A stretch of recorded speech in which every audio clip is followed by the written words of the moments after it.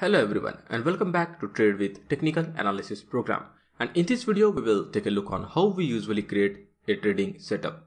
Knowing how we usually create setup and why it is supposed to work is important because one setup may or may not work equally well on two different scenarios. After going from this lesson, I hope you will understand why it is so. Well, to understand how to create chart setup, first you need to understand what actually technical analysis teaches you about trading. Now you can pick up any certified course on technical analysis or any popular book on technical trading. The format of how contents are arranged never changes. It remains exactly the same either you are learning indicator based trading, price pattern trading, candlestick trading, geometric trading or price action trading. The format is theory first, then comes trend lines, support and resistance, and last comes the trading method. The understanding of this format is all you need to know which type of setup we are supposed to use on which situation. In front of you is a diagram of bullish price cycle as per price cycle theory. Now what we learned about bullish and bearish price cycles is that first minor cycle helps in detection of beginning of new trend, and trades are usually taken on second minor cycle. Every book, every course and absolutely every certification program on technical analysis teaches you exactly the same thing, and it doesn't matter which theory they select to convey this point. There are also few exceptions which also suggest reversal trading and counter trend trading. Mostly who suggest reversal and counter trend trading are forex traders. Usually index, stocks, futures or commodity traders never suggest anything against trend. Stage 1 of any analysis phase is always dedicated to detection of first price cycle so that traders can enter trade on second cycle. There are two ways a trend marks its beginning. First is breaking out of consolidation and second by exhibiting trend reversal. In front of you is chart of Agarwal Industrial Corporation. As you can see, the prices were in consolidation for a very long amount of time. Now in this case you cannot do anything to represent underlying trend because trend doesn't have any direction. So to spot beginning of uptrend, you have to add a standard 2 filter setup or price volatility setup. Why? Because crossover on filters is condition required for bullishness or bearishness. And when prices will break out of range, volatility is 100% guaranteed to change. Standard filters usually include moving average of 25, 30, 50, 100 or 200 day. All books and courses that usually teach price action trading recommend use of 100 or 200 day moving average, whereas indicator based books will recommend use of 25-50 or 30-50 moving average setup. Right now you can see a volatility setup on screen where 14 is representing magnitude and 50 is representing polarity. Here first we see crossover and then resistance break, which means price volatility is supporting the upward direction of price. This price move that we see in front of us is first price cycle. Keep in mind it is not necessary that you will always end up getting this big first minor cycle. Now there may come scenarios where you might find resistance break but no crossover. In that scenario, you have to wait for prices to generate crossover and exhibit either bounce on support or new resistance break, marking beginning of second cycle. Keep in mind we usually say that second price cycle is equal to first minor price cycle, but while investing that may not be the case. In majority of investing scenarios, second cycle usually results in multi-bagger gains. The current setup is 2 filter setup with 25 and 50 day moving averages. Here again MA got aligned in ascending order, which means condition of bullishness is matched. Then resistance break or bounce on support will mean time to enter position. Scenario number 2. Beginning of new trend with reversal. Here on chart of Aptech, prices first fell down and then new trend began. In this type of scenario, we first prefer to draw moving average to represent the underlying trend. So first we will draw a trend line. Then we draw moving average to represent that trend line.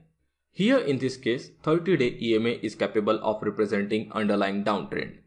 Keep in mind you might not always get a clean representation, and you shouldn't bother about getting clean representation either. A close representation can also do the job. Now here you can see that first prices came above EMA and then broke resistance, thus marking beginning of new trend with first minor price cycle. Remember, prices may come back to test support from where you can add new positions on bounce. EMA that is representing downtrend is 30-day. In his book Secrets for Profiting in Bull and Bear Markets, Stan Winston recommended use of 30-day EMA on weekly chart for investing.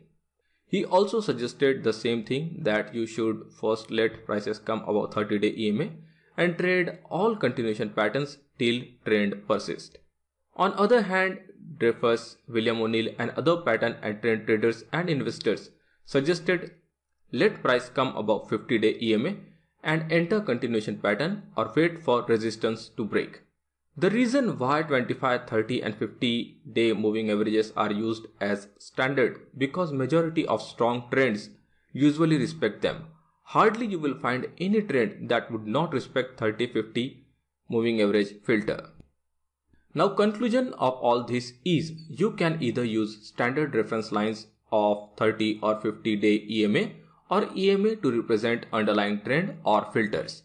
First, let prices breach your preferred confirmation setup and then wait for prices to exhibit break or bounce on support or resistance to enter position. Also keep in mind, if you are planning to use standard filter for investing, then 30 and 50 EMA as per stats can be considered as best performing standard filters on weekly as well as monthly time frame. Personally, I always prefer monthly time frame for investing. I believe it might help me catch businesses that can become industry leaders of tomorrow, which will not only pay heavy dividends but will also provide bonus shares and splits. Now you might have questioned if 30-50 standard filter works that good while investing. Can it be used while trading to get similar results? Well, answer is yes, but you have to keep in mind that while trying to catch first minor cycle on investing, your risk is extremely less as compared to upcoming rewards. Therefore, risk on reversal is worth taking. On other hand, while trading, you have to calculate your options and also keep in mind filters perform better if prices are exhibiting less noise. That's the reason why investing is always recommended on weekly or monthly time frame.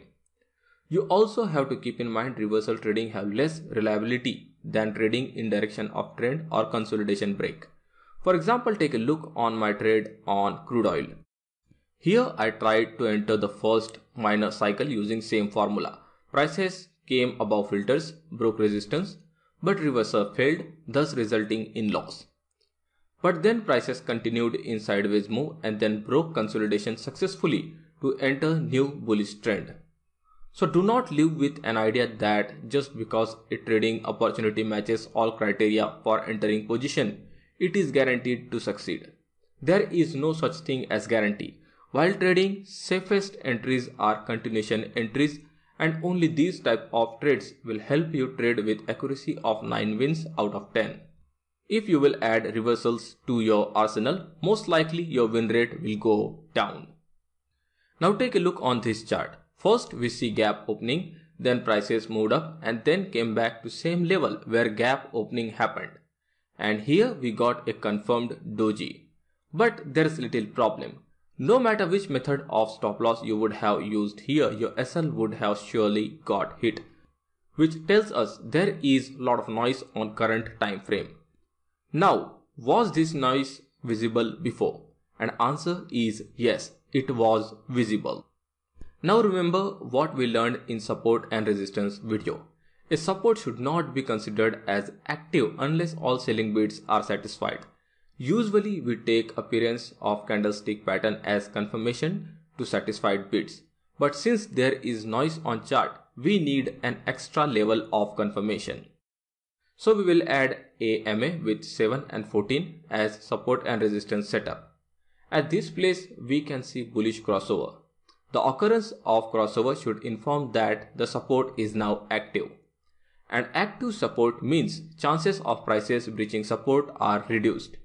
So you can place your stop loss below support and take advantage of noise to take low risk entry. You might have heard traders say enter on noise and exit on close. This is what we call entering the noise.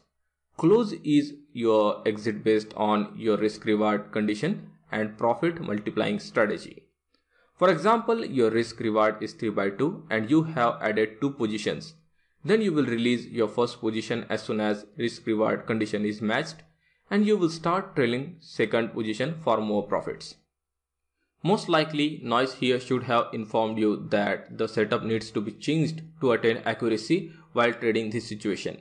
By the way, I wouldn't deny most inexperienced traders wouldn't have changed setup while trading this situation. But they surely would have managed to trade this situation here after experiencing previous situation.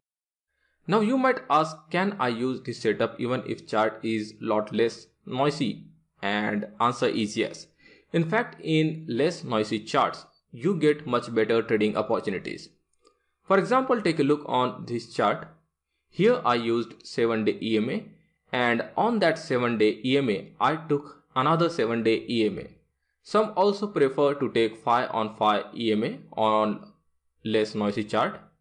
In case your charting tool doesn't allow MA on MA, better use 7-14 or 5-10 moving average.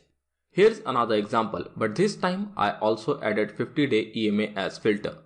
Remember, the point of this video is helping you understand why any setup may not be equally effective on all situations. By no means it tells you that you should change your chart setup regularly. But in case you arrive at situation where change in setup can provide better, low risk and high rewarding trading opportunity, you should consider changing it for a while. For example, take a look on this chart. This was shared by a fellow trader on Facebook. He traded short position on crude oil with 30, 50 and 100-day SMA. I also traded same short but with 25, 50 and 100 EMA. Note that prices are appearing different because I traded in my country and he traded in his country. The similarity in chart setups or traded chart concepts is usually not coincidental. If you have been part of any trading group and you always wonder why some traders seem to be trading different setups whenever they post their charts, then I hope you have an answer now. Remember, you have to trade what you see on chart and not what you think is on chart. So let's take a short look on what we covered in this video. First, you need to understand concepts of whatever price theory you are planning to trade, nature of price, along with trend lines, support and resistance. Step 2 is taking a look on chart to understand what exactly is going on chart. Are prices consolidating? Is there trend continuation or weakening of current underlying trend? Step 3 is to learn how prices are reacting to trend lines, support and resistance. Step 4. Decide which type of confirmation setup you're gonna use to enter trade. In weakening trend, you can draw moving average to represent current underlying trend, or you can use 30 or 50-day EMA as reference lines, or you can use 30-50 EMA as standard 2 EMA filter. During consolidation, you can prefer to use standard 30-50 or 25-50 as 2 EMA filter, or you can prefer to use price volatility setup with 14 and 50 EMA to detect change in price volatility in direction of trend. In case of continuation, you have more than required options to trade. In case there is trend inside trend, 3-stage EMA filter is the best option. You can create filter by adding fast follower, or in case you don't want to create one, you can opt for standard 25, 50, 100-day moving average filter. In case while in continuation prices seem to be responding a lot to support and resistance, try adding support and resistance EMA along with 50 or 30-day EMA as a reference line. Step 5. Add a momentum indicator and trade its concept on setup that you created with EMA to get price confirmation. Finally, remember, the best way to trade any trend continuation does not come from indicators. It comes from definition of uptrend and downtrend. Your best trades gonna come from those signals where you will be able to match definitions with signals on indicator. If your concepts are good, then theoretically you can create unlimited number of working setups, and though we always keep talking about indicators, no trader is trading indicators everyone is trading concepts those indicators are designed to represent. Always remember, trade concepts and not the indicator. With that said, thanks for watching this video and have a nice day.